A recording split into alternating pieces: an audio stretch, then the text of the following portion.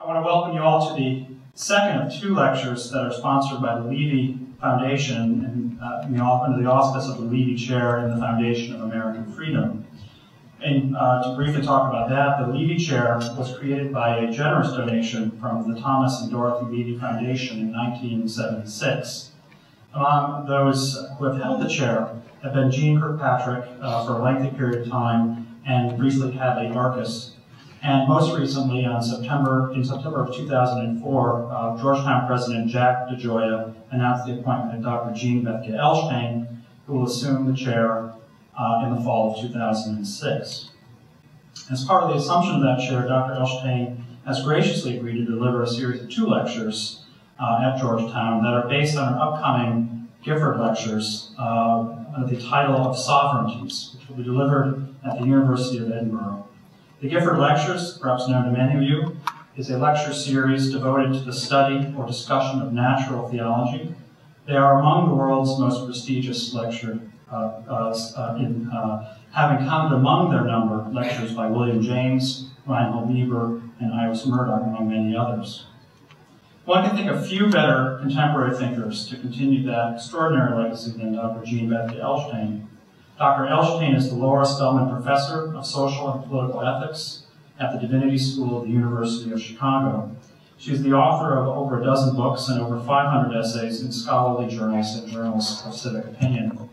Among those books, and just for a few titles, are included Public Man and Private Woman, Democracy on Trial, Augustine and the Limits of Politics, Jane Addams and the Dream of American Democracy, and most recently, Just War Against Terror. Dr. Elshtain's first lecture here, about a month ago, was entitled C.S. Lewis and the Abolition of Man, and I can speak personally from several of my classes that it was the subject of discussion and debate long after its delivery. I think, not to be outdone, one anticipates that, at least by the title of tonight's lecture, which is Religion and Enlightenment, the State of the Debate, we can expect a lecture that will be at least as provocative. It is my great pleasure, and indeed my distinct honor, to introduce again to Georgetown University, Jean Bethke Elshtain.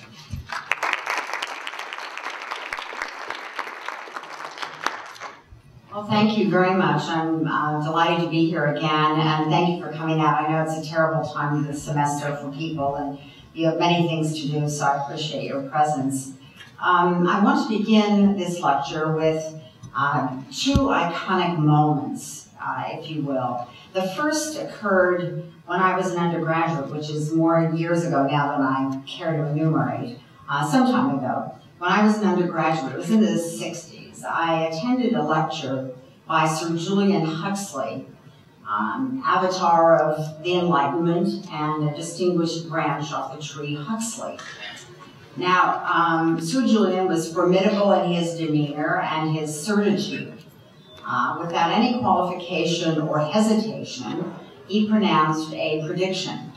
In fact, he said this was a certainty for the future.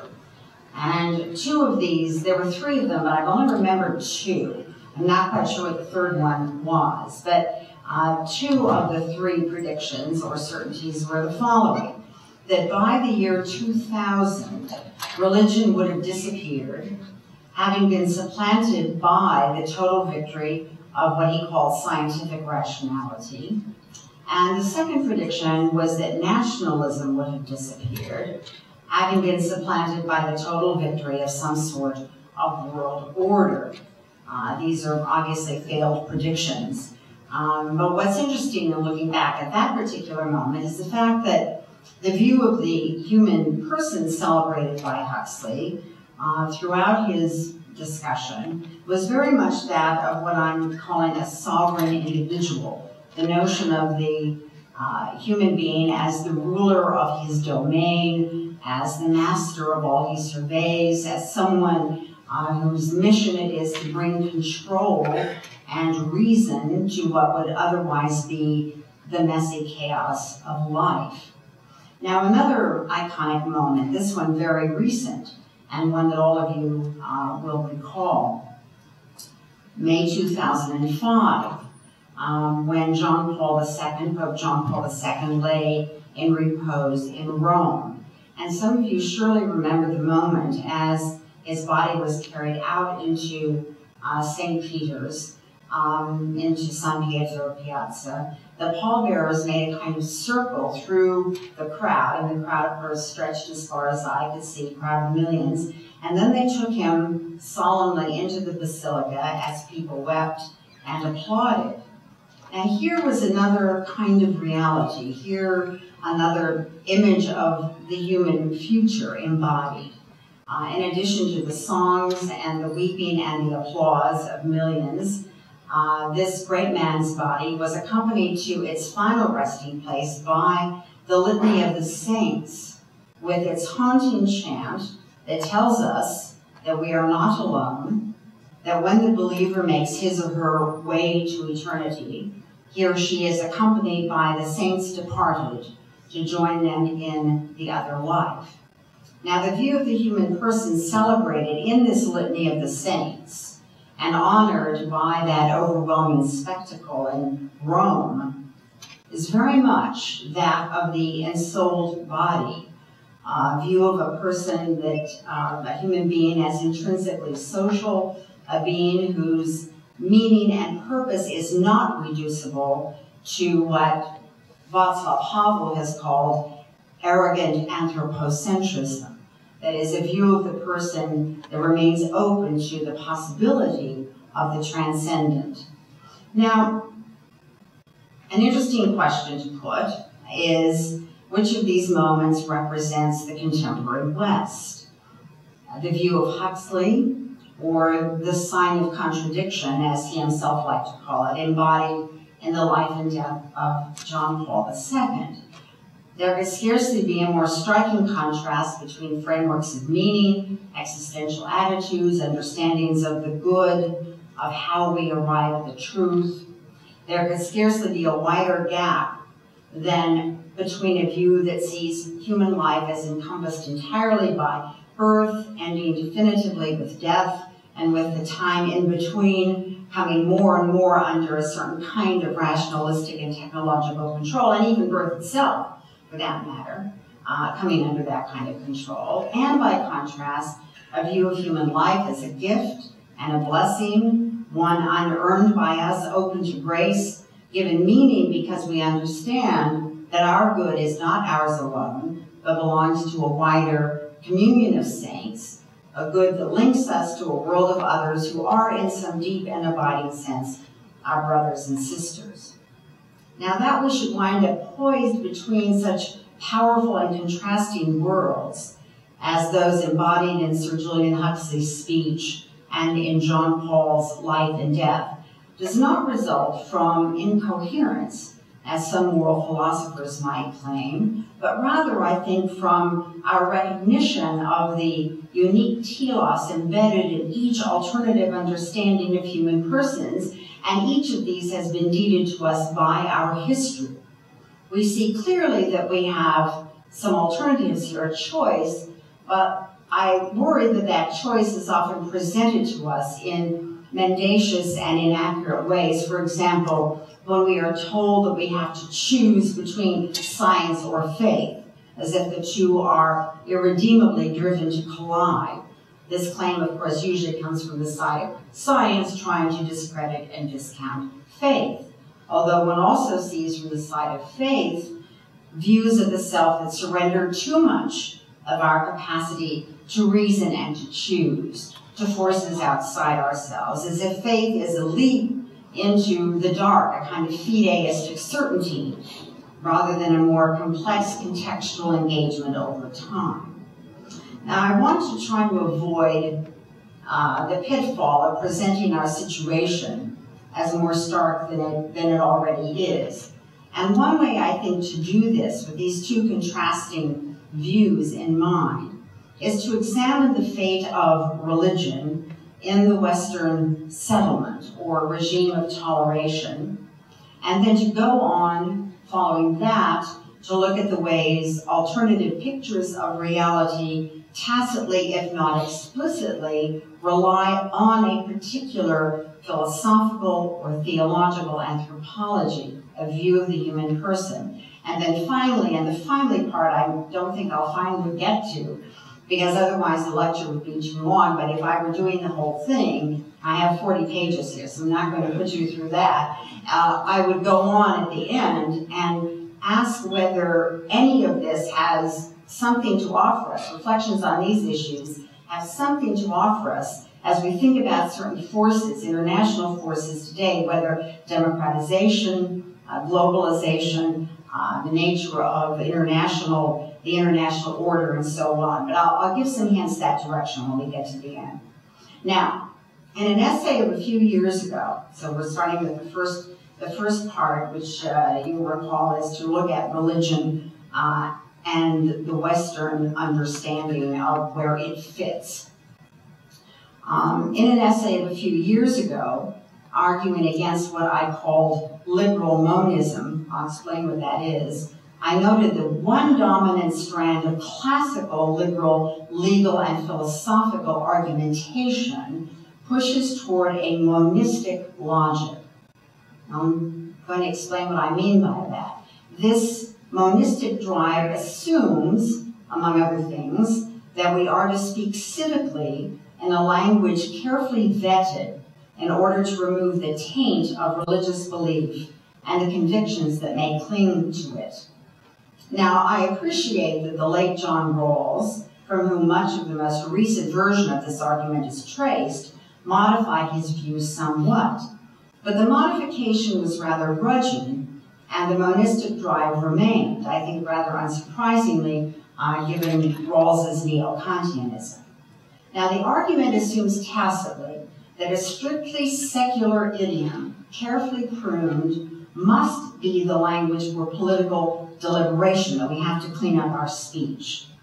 Rather than the free institutions of civil society and all their variety or religious faith giving us languages of civic engagement, these forces, or many of these forces, certainly religion, from the point of view of monism, are distorted by particularism and unacceptable because they, especially again, civic language drawing upon religious belief, because it, let's put it this way, allegedly sees itself as somehow critically unassailable because derived from faith. Now, one might think of this monistic demand concerning civic speech as analogous to the constitutional position in American jurisprudence of strict separationism.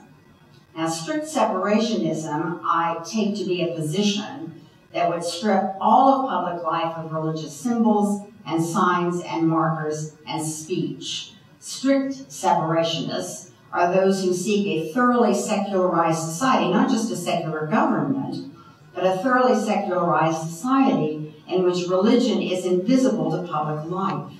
Religion having long ago been relegated to the subjectivities of multiple individual consciences. Now, for strong separationists in the monistic tradition, religion is by definition private.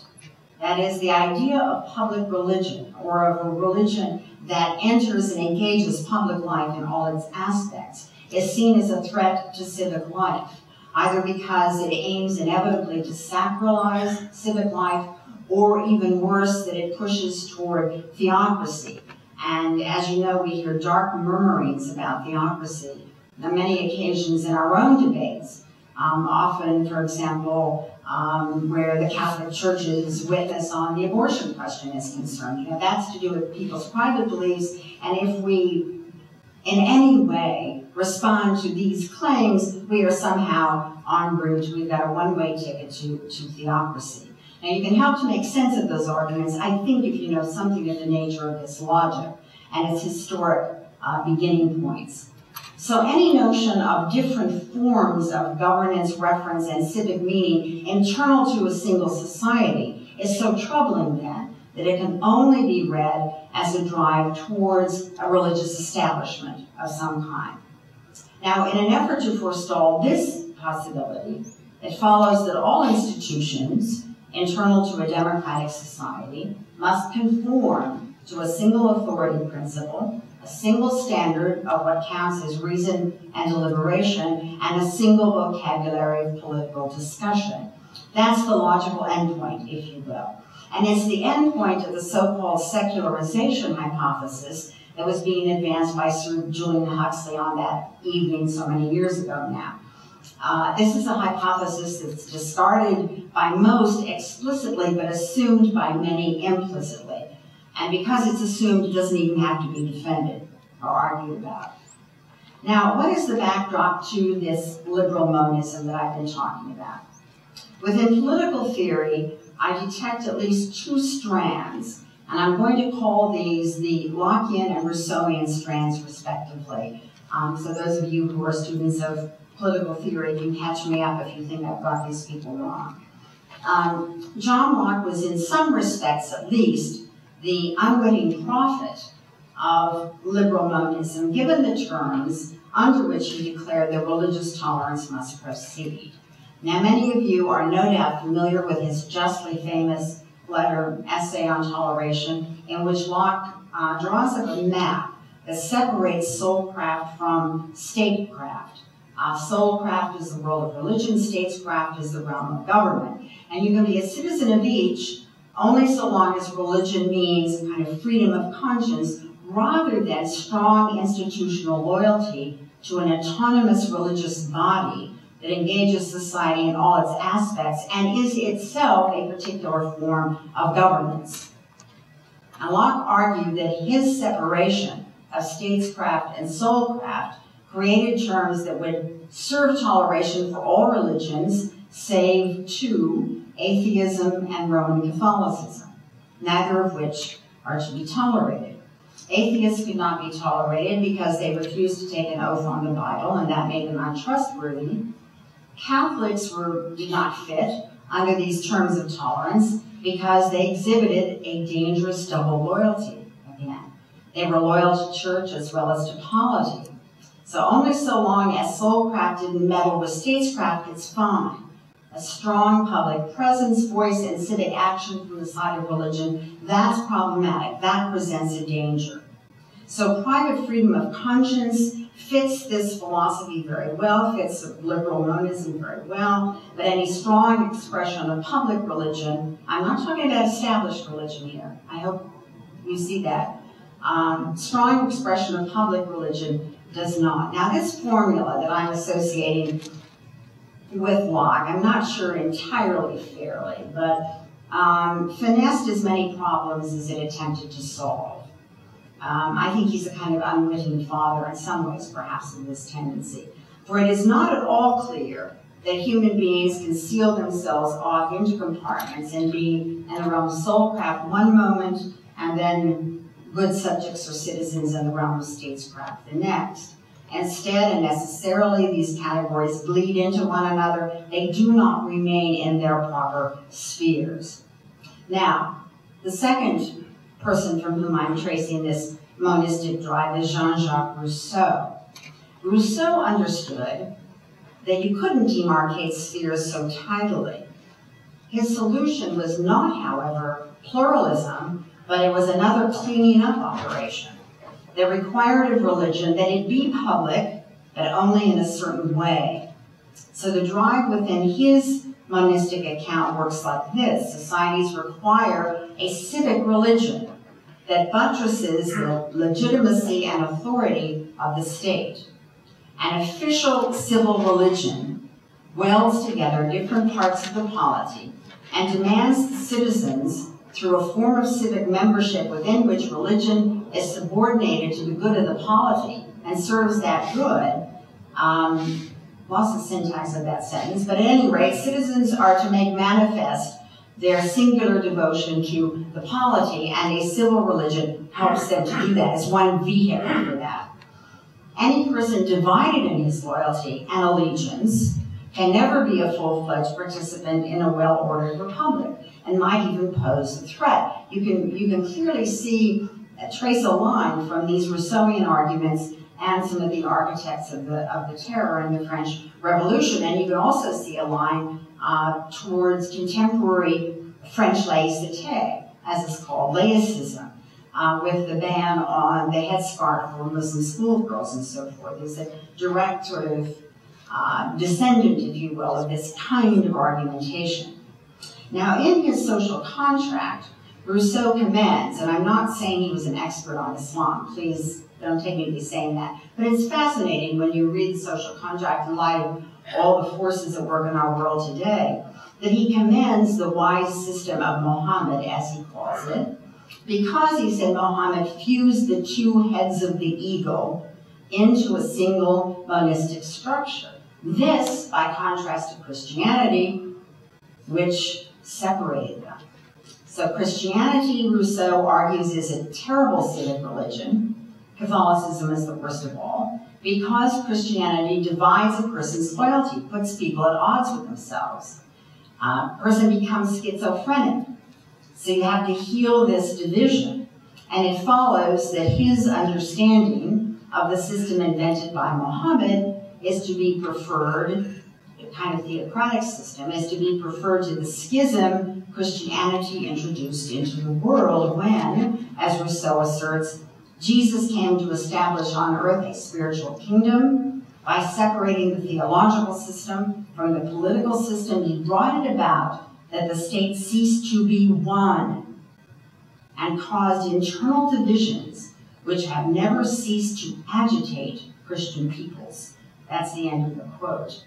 So Rousseau would heal this division by instituting a stern civil religion in which the patria substitutes for God as the singular object of devotion and loyalty. And any God that enters in via a civic religion also lifts up the patria as the object of human longing. A citizen, he says, must gaze lovingly upon the fatherland from the moment he first draws breath.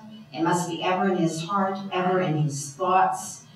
If temporal and spiritual government are separated, then men see double, which is a phrase from Thomas Hobbes, who fretted about the same thing. So in their own ways, Locke, at least tacitly through privatization, and Rousseau explicitly through creating a civil religion, both of them push in this monistic direction. One must trump. Now, I want to bring in here, and there are a few pages that I'm drawing upon a paper I did on John Courtney Murray, which I presented here, a year and a half ago or something. So if anyone was there at that point, you might hear some familiar phrases or arguments, because John Courtney Murray offers up a very interesting contrast to this monistic drive, if you will. He took up this command to an undivided loyalty, this insistence. And Murray reminds us that there was an alternative. There is an alternative to this, or perhaps was. I'm not sure he thinks it can be recovered. Devised early on in the Latin Church, the so-called Galatian doctrine associated with Pope Gelasius I and his two swords metaphor. And I'm sure many of you know this. There are two swords, roughly what we would call the secular and the spiritual now, but regnum and sacerdotium. The spiritual possesses a superior dignity, but the secular, as we would now say, has its own purposes. It's authorized by God. For medieval popes, especially the most ambitious, the spiritual sword trumped in any case of conflict. We don't have to take up that historic issue here, but simply note that there's a big difference between the view there must be one and the view that there are two or more. And in fact, Murray's essay is about the one and the two. The latter, there are two, invites over time an understanding of pluralism and institutional diversity and integrity. The former moves to streamline matters and to eliminate tensions and conflicts by a kind of definitional fiat that takes a legalistic form in the thought and work of our own strict separationists. Now, Murray reminds us in this essay that vital to the Galatian doctrine was the freedom of the church to be church. And he says the following: this freedom of the church as a spiritual authority served as the limiting principle of the power of government. Sorry, I read that wrong. Let me do it again. I didn't put the emphasis right. This freedom of the church as the spiritual authority served as the limiting principle of the power of government. To put it briefly, the church stood between the body politic, the people, and the public power. We would say the state, I suppose. Not only, I'm still quoting, limiting the reach of the power over the people, but also mobilizing the moral consensus of the people and bringing it to bear upon power, thus to ensure that the king, in the fine phrase of John of Salisbury, would fight for justice and the freedom of the people. That's the end of the quote. So in a sense, Murray tells us, the creation of what he calls free political institutions follows from a model of the institutional freedom of the church. And this was vital, for the bulwark provided by the institutional church could no longer be assumed when Christendom fragmented, and you had the sort of recognition of this fragmentation, first with Augsburg in 1555 and Westphalia in 1648, the enshrinement of the principle of state sovereignty, and with it, the principle that the religion of the ruler is the religion of the people. So once again, we see this drive to a kind of internal homogeneity. We cannot encompass sort of plural forms, in this case of religious faith. So this led, over time, to a triumph for a kind of internal monism as a model, taking the form, remember, of either an excess of privatization of religion or an official state religion that defanged Christianity in its dealings with political power, because it was an ancillary of the state apparatus. I'm jumping over many centuries here. I hope you can bear with me. There's a longer argument that one could mount here, I'm not going to do it, about the relative weakness of multiple individual consciences by contrast to the hard work once done by libertas ecclesia, by the liberty, institutional liberty of the church. But I can't go down this particular path. I just want to conclude this section by putting the question, is there a drive in modernity to expunge the two? And you can see that, if you think back to Sir Julian Huxley, you can certainly see it there. We will just eliminate religion or get it out of the way. Now, if Murray is correct that the very dignity of the human person demands a different sort of governance than that presented by in monistic structures, this is obviously a very serious matter. And I'll turn to it next with a discussion of anthropologies or views of the human person and politics. Now, Murray touches on this question when he suggests that any notion of the absoluteness of will, when the will became a dominant force in thinking about political life, whether the will of the sovereign monarch or the will of the sovereign people, as in Rousseau with the general will, that this begins to create terrible mutations of the sort that devastated the 20th century. And this takes us back to a vital matter, which is a question about what kinds of selves human beings are anyway. What sort of self is assumed by the monistic position or required, if it is to succeed, the sovereign mastery of the individual articulated by Sir Julian Huxley.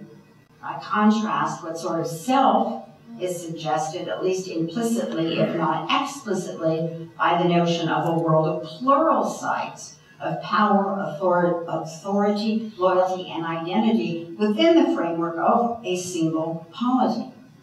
What sorts of selves committed themselves, to go back to one of the iconic moments at the beginning, to hours and hours on their feet, little sleep, little food, not enough water to drink, just for the most fleeting glimpse of the body of John Paul II lying in repose in St. Peter's. And as I thought about that moment and watched it unfold, I realized that so many of the models of the human being that we are now working with, that are dominant in our thinking, including in the social sciences, are so inadequate, are not up to the task of understanding those kinds of moments, including the econometric model, which is very pervasive, human beings as calculators of their own marginal utilities, I don't think can begin to account for what we saw in May in Rome. Now, there are multiple ways to be a sovereign self. Monism assumes that the self must be internally monistic, not have these conflicts going on, because it divides the self. You see double. In order that, and you have to eliminate that, in order that this self can participate properly and fully in the project of monism externally, because the self can't handle complexity or plurality. The self should never be put in a position to assess the worthy from the unworthy that you begin to get when you get competing visions of the good and the meaning and purpose of human life. Part of the reason for this insistence is the view that the self is, in a very real sense, brought into being by society. Now, in Locke's world, we were at least social in some ways. The polity doesn't precisely give birth to us. We were social before we became political. We did possess some rudimentary social forms, including the family. But finally, it is the writ of the Constitution, of the political, that creates clarity when it spreads that writ over most, if not all, areas of human life, although in his vision, that hand rests rather gently some of the time. Religion, as I've already noted, and this view can be left alone so long as it doesn't directly confront public power, so long as it is a religion of private piety and conscience. Now, Rousseau's monism is far more troubling, to the extent that Locke can be said to be, or this is sort of Lockean strain that is, put it that way. In Rousseau's world, those of you who've read Rousseau know, his vision of human beings is that we were rather stupid, wandering isolates who would slake our thirst at streams, eat berries, come together during mating season, not form social units. Then you have the story of our evolution, which is really for him a kind of devolution from our sturdy, basic primal selves. We are isolates and we remain such until we are somehow forged together finally.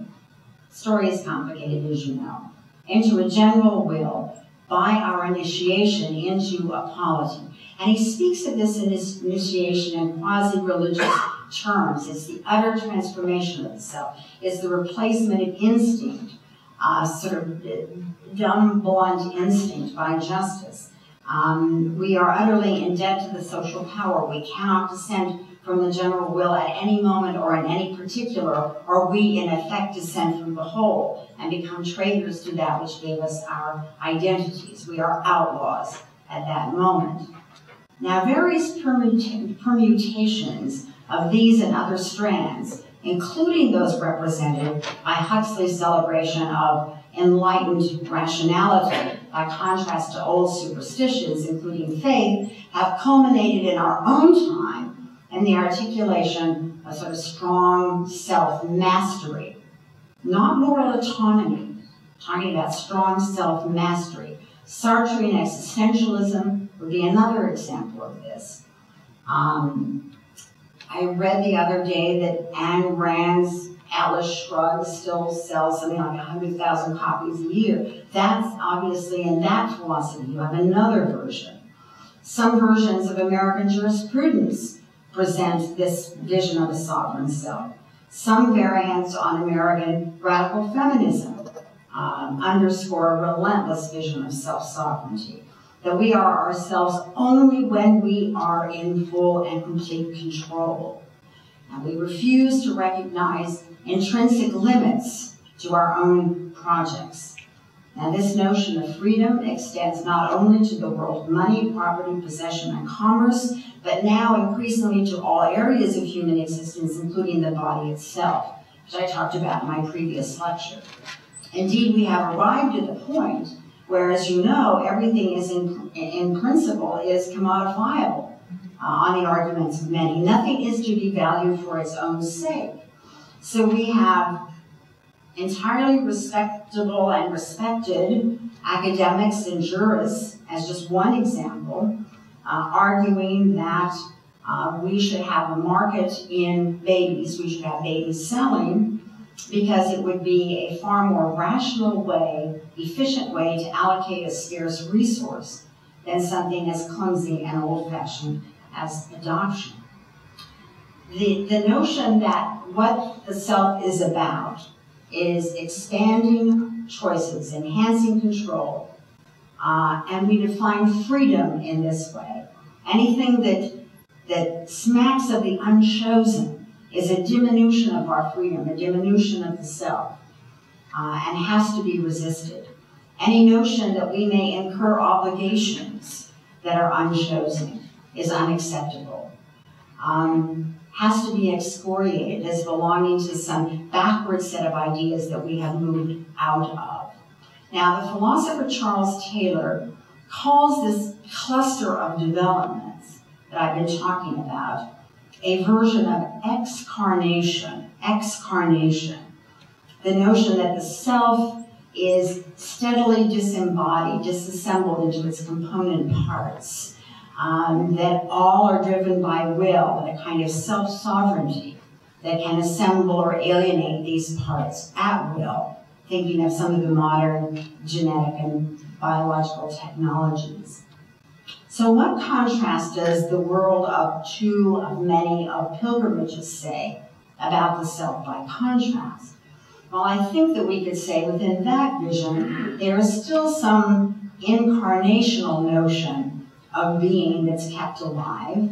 A view, as I mentioned earlier, of the ensouled body, the human being who, over a lifespan, strives to display the fullness and dignity and wonder of embodied creation, if you will, beginning with that of the self. Notion of the self that tries to fight against the deadness that is around us, that is, the notion that the world is matter to manipulate. Within the vision of the pilgrimage self, we are not so much individuals whose sociality is the result of our own voluntaristic motion, but we are persons whose sociality is given. And as human beings moved into modernity, this complex concept of the person, one that worked to keep together, not excarnational, incarnational, dignity, intimacy, relationality, interiority,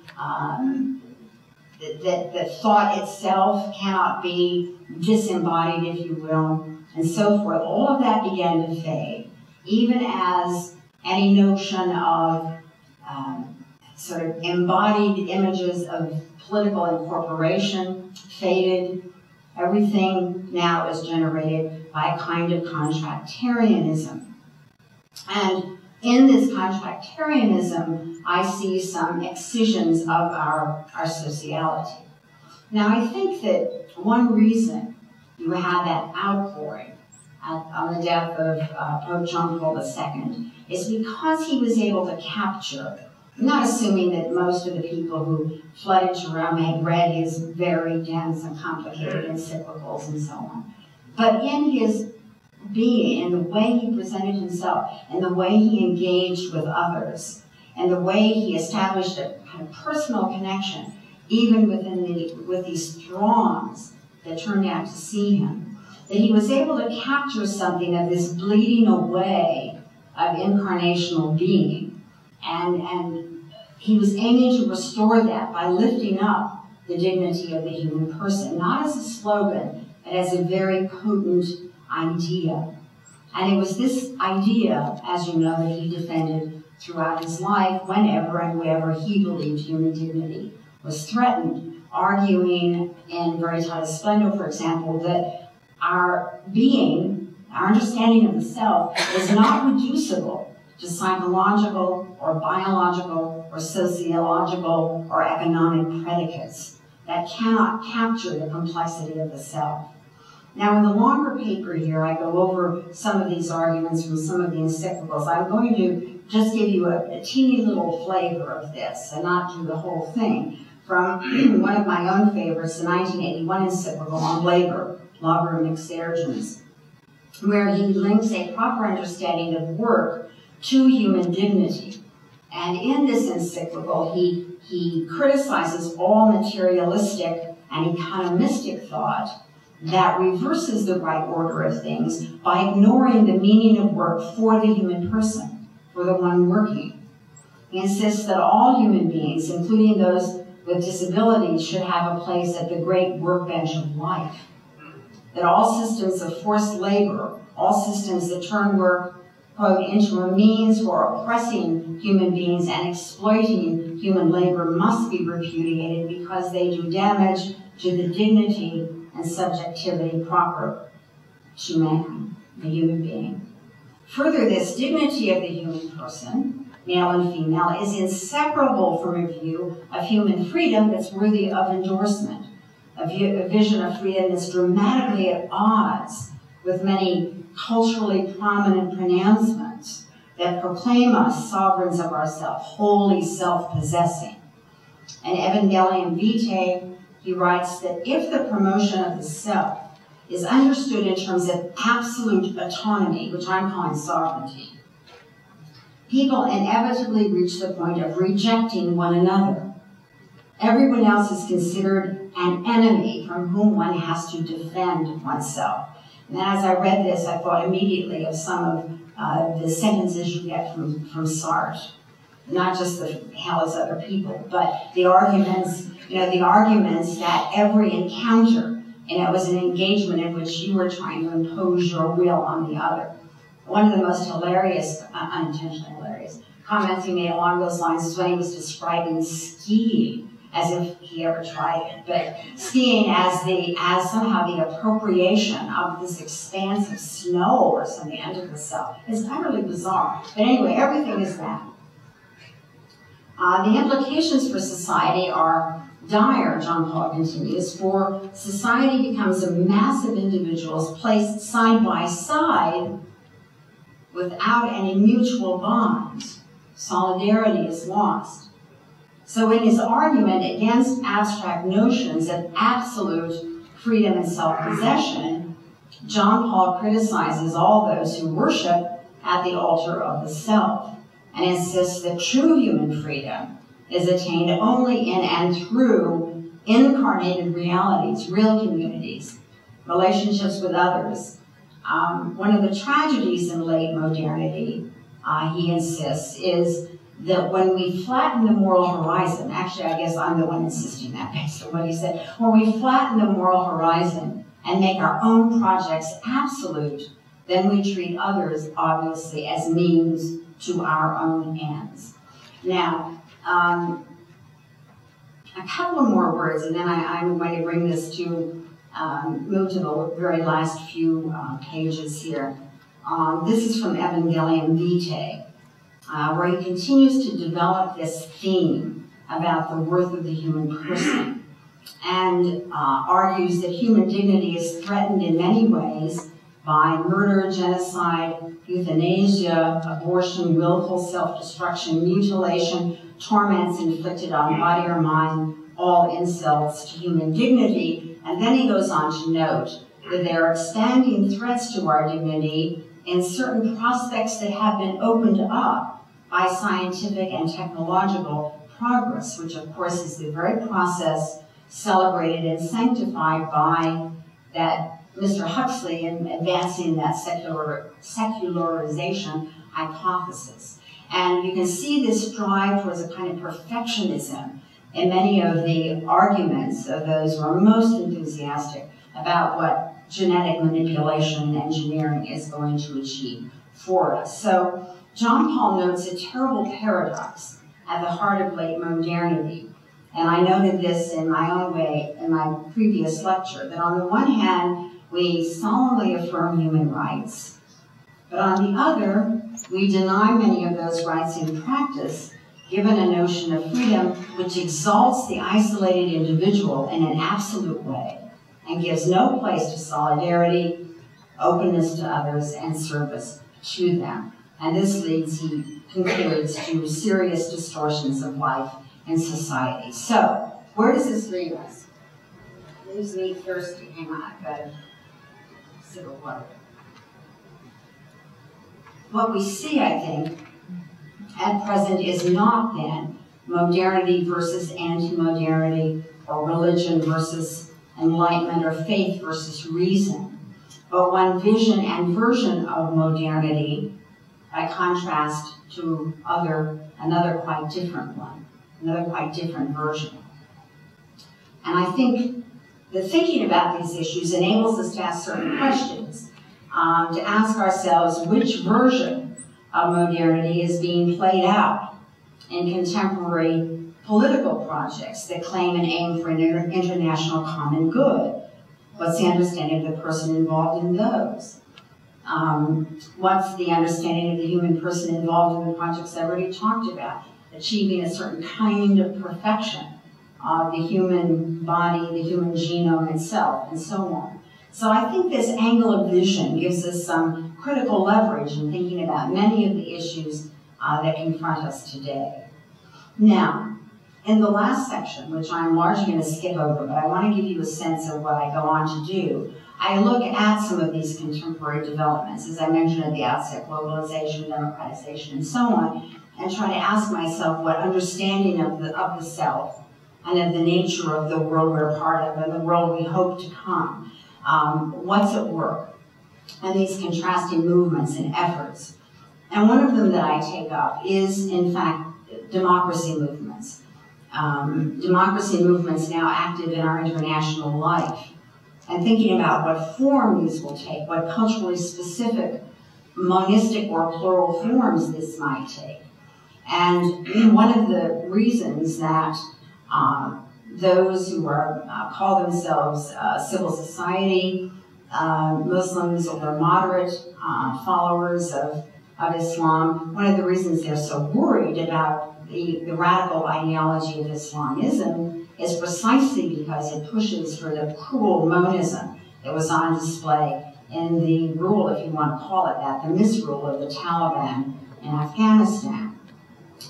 But I learned something fascinating. This isn't in my talk, but I want to tell you about it. About 2 weeks ago, I was in Casablanca. There were a small group of us, American scholars and intellectuals, meeting with a small group of Arab Muslim scholars and intellectuals. And what became very clear after about 2 days that were alternately revealing and frustrating was that the only alternative that they were seeing to a kind of Islamist theocracy, this Islamist monism, was a version of modern secularism that they also found unacceptable. And that version of modern secularism was very much the sort of French laicist model. That to them was the West.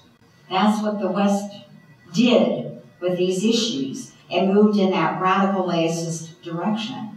So those of us present from the United States spent a lot of time trying to make the point that the French model, radical laïcité, is not the only available one for how we think about the issue of religion in relation to political life. That for all the messiness of the American experiment and contemporary America itself on these issues, that it offers another way. You don't have to relinquish your faith in order to be a good citizen. It doesn't have to become invisible to public life. So some of the thinkers that they kept mentioning as of signal importance, like Voltaire, are for many of us minor annoyances. So it's really it's a fascinating business. But there's a lot more, obviously, that needs to be done, including, and our Muslim colleagues understood this, looking at the repertoire available to them, for working out these issues in their own way. I'm not assuming that the way that gets worked out will be identical to the multiple ways that we have sorted this out in the West. One other moment when some of these issues in a rather different form came up. After I was in Casablanca and then Zurich for something, I'm skipping Zurich, and then Amsterdam. for a meeting on, under the rubric, what are the serious defects of contemporary European society? There were about 900 people who showed up, and at first I felt a bit odd as an American being there and asked to explicitly address this, but hearing so many criticisms of the United States, I didn't feel so badly at all when I finally got a chance to say something. And one of the arguments that I made was that Europe, culturally, is the creation of the sort of coming together and contestation between Jerusalem and Athens and Rome, the Enlightenment, Catholicism, the Reformation, and that if you lose Jerusalem, if you abandon Jerusalem, and the faiths, the versions of Christianity that came from Jerusalem, and Judaism obviously is another big issue in contemporary Europe, as you know, but if you abandon that, you don't have Europe anymore. What you've got is a certain kind of distorted version of the Enlightenment tradition that begins to, absent serious and sustained challenge, begins to go in very troubling directions. And one of the troubling ways was one I mentioned in my first lecture here a month ago, was the new protocols in the Netherlands for euthanizing handicapped newborns.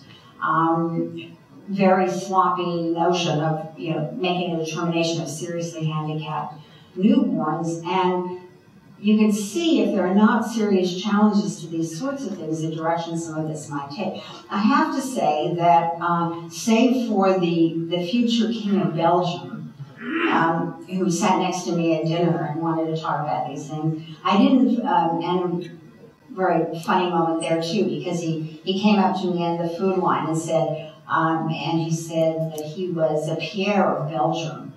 And I said, I'm Jean of Chicago and Nashville. And he said, no, I am Pierre. I am the Prince Charles of Belgium. And then I said, gee, I hadn't been in a line, food line before with a future king. So that was kind of interesting. Later, I was talking to a fellow from the UK who's the editor of the Times Literary Supplement, and he said, oh, I saw you were talking to the future king of Belgium, and I said, yeah, he's very interested in these religious things. He said, well, I had a funny moment with him. He said, he came up to me and said, I am Pierre of Belgium, and I said, oh, jolly good, I'm Freddie from London. And so everyone was having this experience with Pierre from Belgium. But a very, very nice man, I have to say, very nice man. That these issues just fell flat. People didn't want to talk about them. It was very clear to me that debate is a debate that is, I think it's going on sort of quietly, but it's not being voiced publicly. And the fellow who organized this meeting in the Netherlands said that the group, that is the patrons of his effort, of his institute and the journal that's published, that if they ran an issue devoted to the question of what's happening with religion in contemporary Europe, and you had people speaking positively about the Christian heritage, that in fact their funding would immediately be pulled.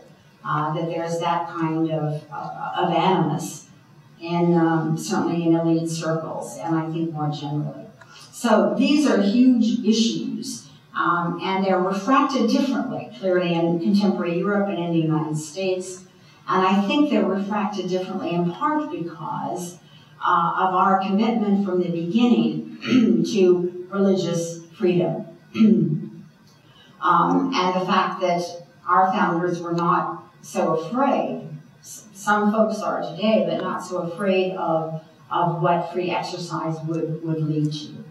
Having told those stories, it's probably this is the best point for me to end. So thank you very much.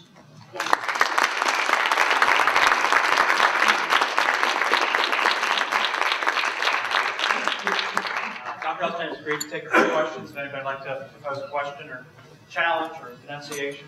I'm sorry that kind of trailed off and got messy at the end, but there was just way too much to present. Yes, way in the back.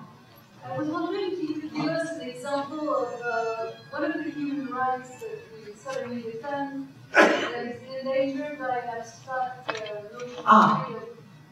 Well, one can think of a couple of different examples, I think, of, I think the best way to approach it would be, and then I'll get to some concrete examples, the best way to approach it would be this way, would be to think first of those to whom human rights applies. What category of beings do we attach rights to? And as soon as you say rights attached to human beings, that seems a kind of self-evident response.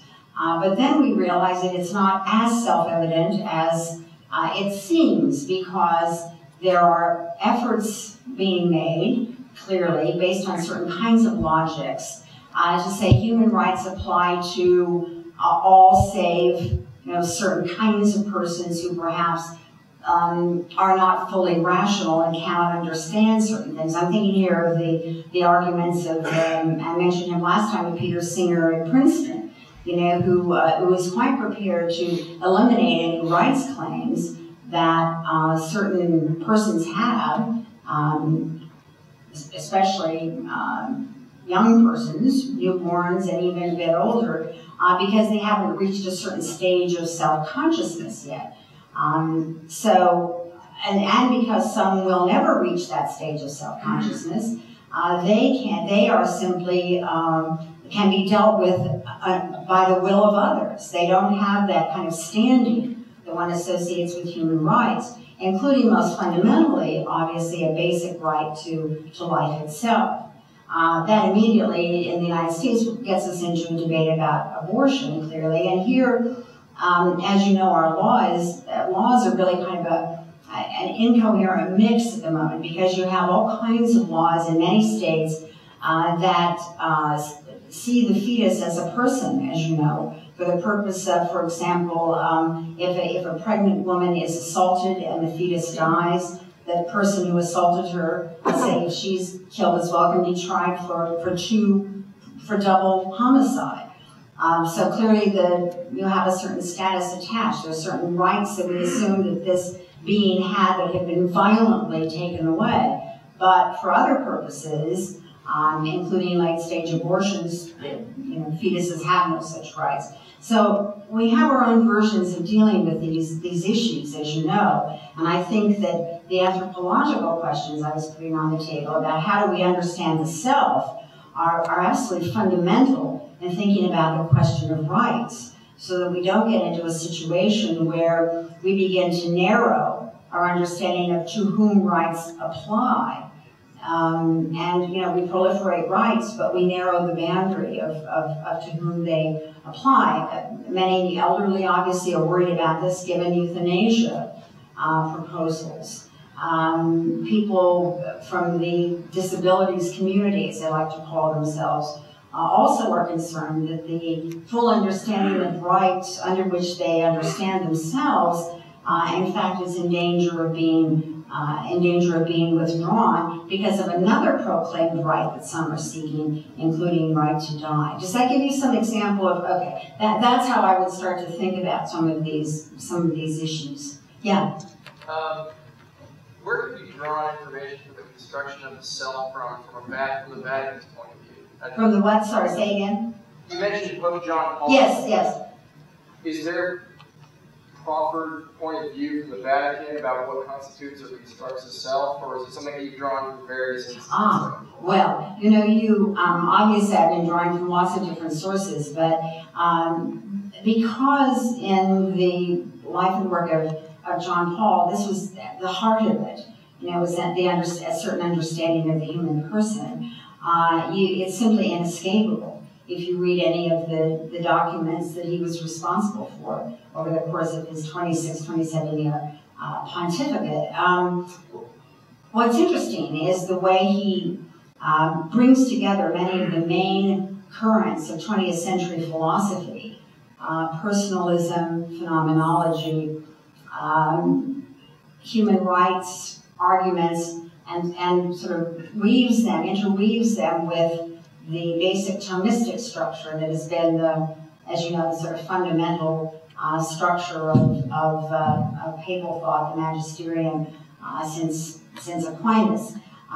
And the way in which John Paul brings these in is done in such a way as to enhance the sense of the sort of enormous worth of the human person, enormous worth and dignity. Obviously, he's also drawing from the terrible history of the 20th century. You know, in other words, much of the lessons he's learned about human dignity, he learned negatively when he saw how systematically that can be assaulted and how horribly.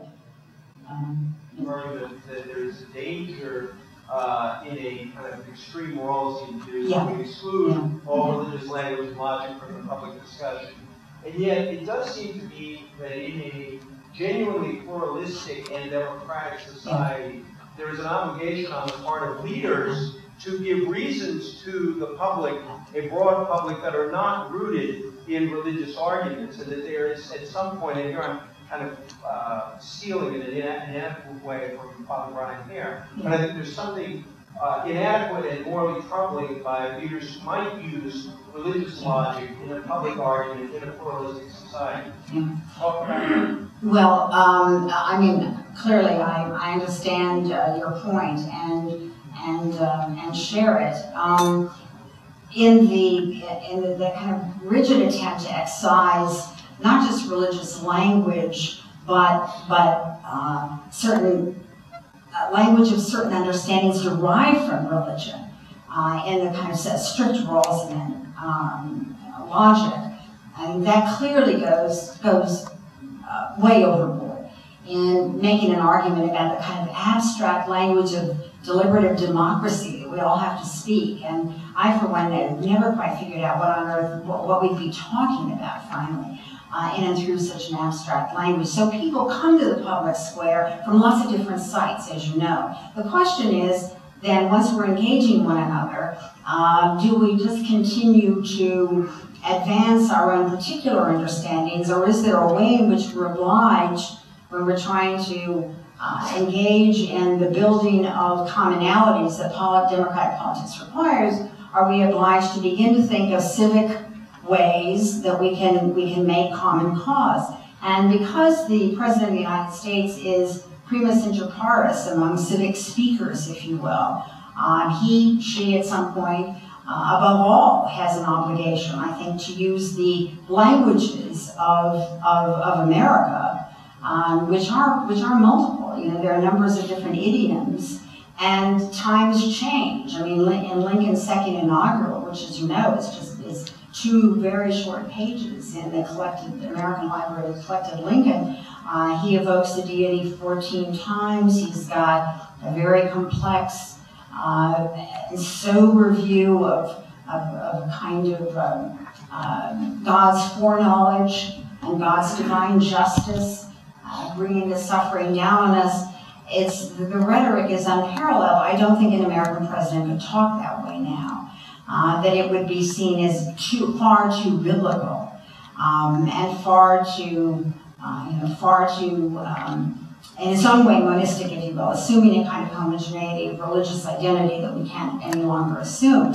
And yet, you don't want to lose some of the power, the evocative power, of what Lincoln had available to him. So I think it's entirely reasonable for presidents to draw upon that and to bring it to bear in their public utterances. I mean, one moment I can think of was I was watching on television. It was the 10th anniversary of the Oklahoma City bombing, and former President Clinton was there. And as you know better than anyone else in this room, he has an ease with quoting biblical passages, and he did it, repeatedly, and it seemed to me entirely appropriate to that civic and public occasion. So I don't think that you can draw a bright line, but I do think that most of us who share the positions you and I share would recognize. I think we could recognize instances when we think it's gone too far. It's become too exclusionary. It's become too confessional, and it isn't speaking civically anymore. But I'd be very loath to set up a tick list, because of what we might lose if we did that. Peter? Peter? If you like to convincingly, I think, that liberal monism has dignity, can do justice to the dignity of the individual. But what about this liberal monism? Do you think that it represents a kind of contemporary of a strain within liberalism? I don't think it begins to exhaust various liberalisms, because liberalism is itself plural and not singular. But it's a strain, as you know, that's those of us certainly in the academy, people in law, that you confront frequently, and more frequently than many others do. So one perhaps exaggerates the importance of it in some ways. But I think it's very useful to look at what holds that together and to think of how it came to be. And then one could go on, if you were doing a fuller treatment of liberalisms, to look at other approaches that can reasonably be called liberal that in fact offer challenges to this liberal monism. As you know, I wasn't doing that here. I was looking at challenges coming from another direction, but you could certainly do that within the liberal tradition. Very broadly construed, it seems to me. For those of you who wanted to ask a question, I want to invite you and everyone else as well to a reception here in the atrium, or galleria, I'm sorry, of the ICC building. That's right here on the third floor. So, and please join me as well in thanking you.